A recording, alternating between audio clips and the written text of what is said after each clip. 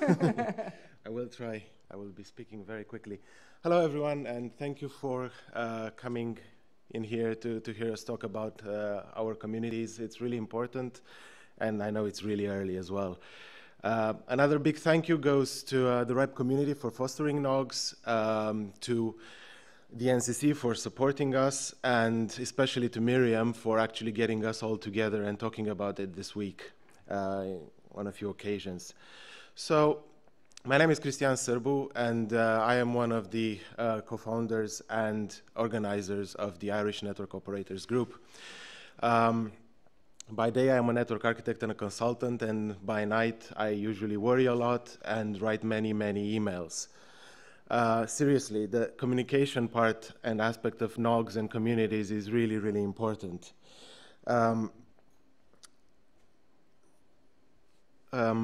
So, to talk about iNOG, I will start first by failing at recursive acronyms.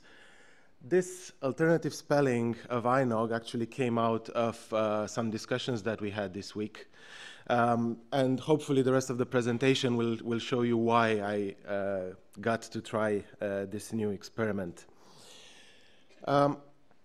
So this is something else that came out of discussions, and it's really good to a point to make. What works for us might not work for everybody else, might not work for you, but then we can also learn from each other, and that's, I think, is the important part of what we're doing here. To give you an idea of this process of growth that we've had, we're at about 700 community members currently. And our meeting started from 5 people attending, and now we're at about 90 to 100 at each meeting. So let me tell you then about iNOG. The way we started basically was with a discussion on Twitter. Someone asked the question, is there a NOG in Ireland? Can we meet people that work in this industry? After some furious Googling, we didn't really find too much. I will tell you a bit later what we found. So the answer was, why don't we actually get together and try to see if we can start one? And obviously, a question is the best way to answer another question. The person over there you can see with a very subtle arrow pointed at his face is my partner in crime, Donald. He's a great guy. He's the other organizer of iNOG and the person which taught me a lot about organizing events and fostering community, and without whom none of this actually would have happened, I am positively sure by now. So what happened is Donald got us a couple of hours in a co-working space on a boat, which you see behind. So that is actually an office, or was. I'm not sure if Do Space still have it.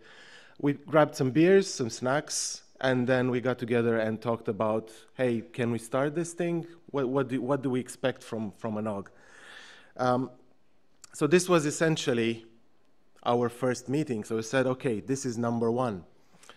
Then our second meeting came up. We had the initial 5 people, and then a few others. I can see a lot of faces there that have been supporters of our community along the years and have contributed quite a bit. Not pictured is also Barry O'Donovan from iNEX, who was actually presenting while I was busy taking a really fuzzy picture of everyone else.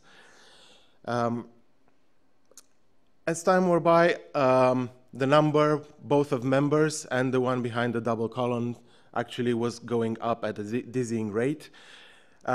So this was iNOG 6, then we got to 9, and then we got to A.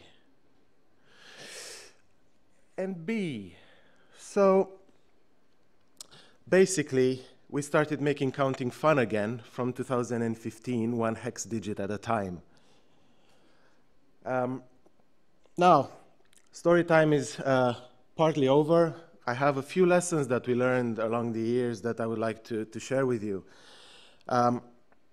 And basically, you will see, I think, especially the last part, you will kind of see it as a recurring theme. We like to call things out loud and make things explicit to people, because this basically creates the correct mindset for people from the get-go.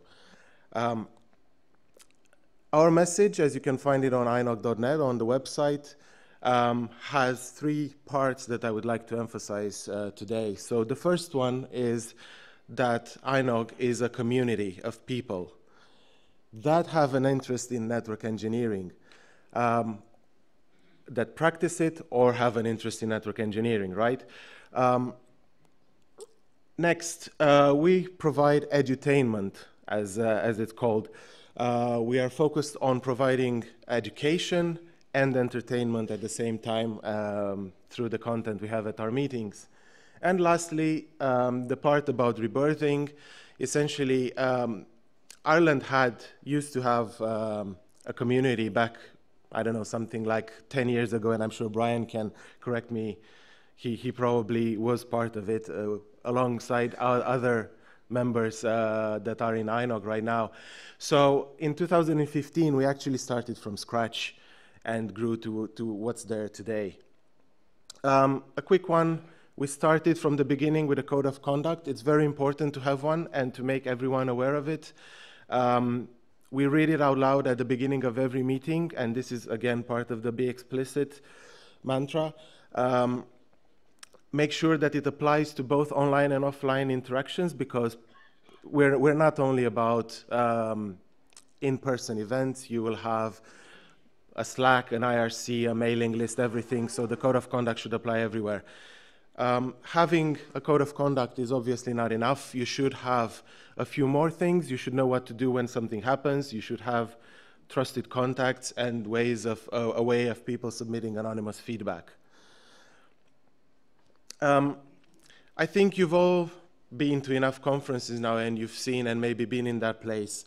There are people walking around aimlessly. They are sitting in their chair, staring blankly into space, waiting for presentations to start,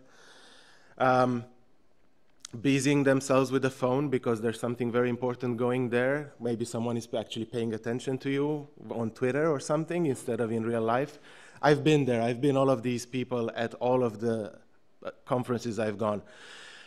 So we try to make an effort, and we think it's a really good thing to actually foster the community, to integrate these people. So when you see them, go and at least introduce yourself to them. Maybe see what are their interests, why are they here, and maybe use your knowledge of the rest of the community to introduce them to someone or to another group and get chats going. Nothing really beats free. So if you can keep attendance free to your event, do it. There is nothing like having a really low or no barrier to actually attending the meeting and becoming part of the community. We've seen at our events, people come so students, a lot of students who may not know a lot about network engineering, but maybe they were part of some NetSocs or CompSocs.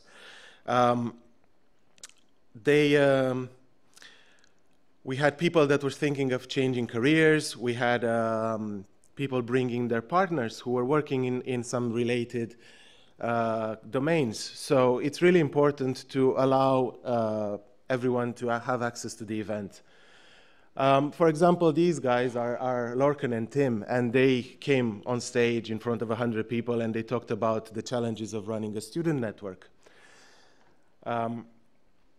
The link down there, I urge you to actually read it, because it includes two very important concepts.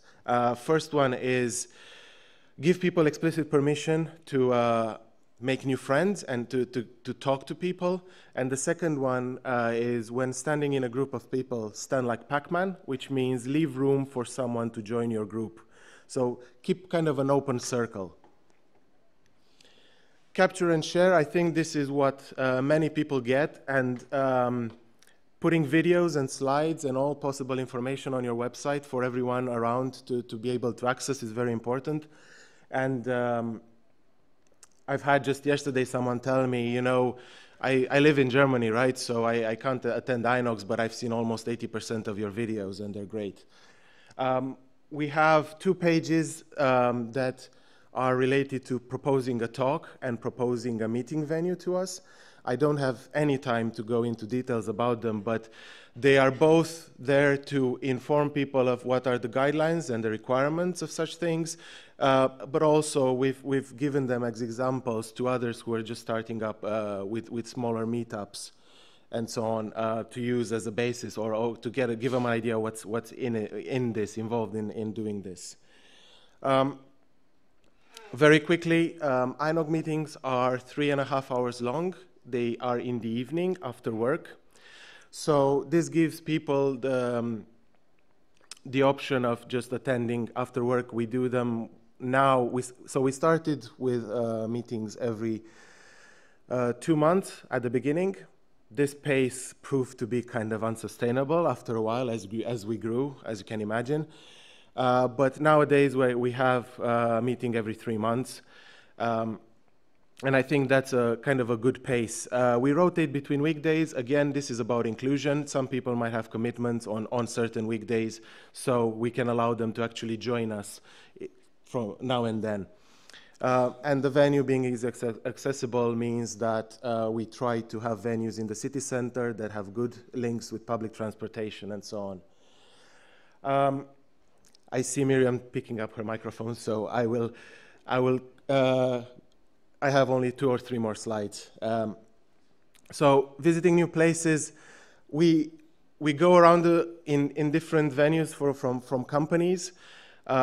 This is great because it allows us to bring the community to various workplaces. They get to see those companies' buildings, their venue, but also it allows the people working for that company to actually get in touch with our community and to see and maybe just out of curiosity pop down to the event and see what's going on.